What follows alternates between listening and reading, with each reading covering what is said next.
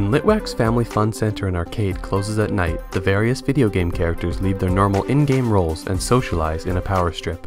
Wreck-It Ralph, the antagonist of the game Fix-It Felix Jr., is ostracized by its other characters for just doing his job, while the titular hero Felix is praised and rewarded medals for protecting the inhabitants from Ralph. Tired of being mistreated, Ralph announces at the game's 30th anniversary party that he will earn his neighbor's respect by winning a medal. Ralph learns he can obtain a medal from the first-person shooter Hero's Duty. After disrupting a game session, Ralph scales the game's central beacon and obtains a medal, only to hatch a Cybug, one of the game's monsters, which can adapt to other environments and incorporate the artifacts that it devours from those places into its body.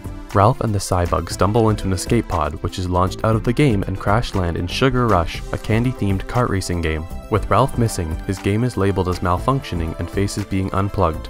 Felix, upon learning from Q*bert that Ralph has left his game, ventures to Hero's Duty and allies with the game's heroine, Sergeant Calhoun, to retrieve Ralph and the Cybug. A little girl named Vanellope von Schweetz steals Ralph's medal to buy her way into the nightly race to determine which character players can choose as their avatar.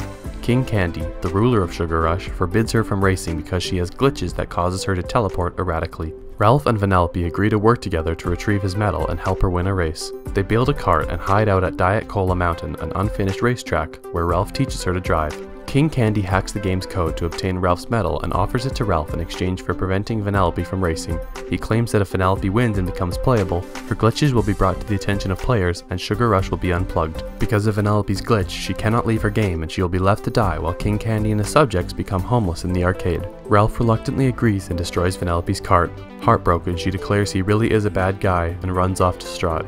Upon returning to his game, which has been evacuated in anticipation of it being unplugged the next morning, he notices Vanellope's image on the side of the Sugar Rush cabinet and realizes she was meant to be a playable character.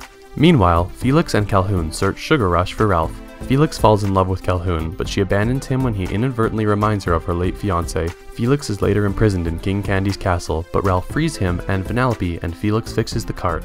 Calhoun discovers a swarm of Cybug eggs underground which hatch and start devouring the game. Vanellope participates in the race but is attacked by King Candy. Vanellope's glitch reveals he is actually Turbo, a notorious auto racer who attempted to take over Road Blasters, a more popular racing game, sabotaging them and resulting in both being unplugged, whose name is used as an idiom to describe characters who try to join another game.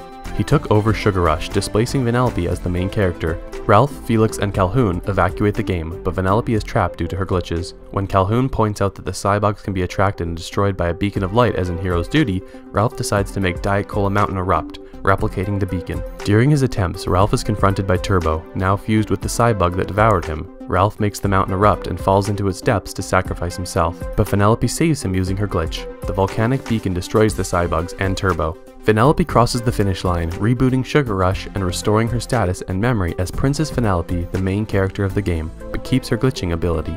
Ralph and Felix return home and their game is spared. Felix and Calhoun marry. Vanellope gains popularity as a playable character, and a content Ralph gains respect from his fellow characters.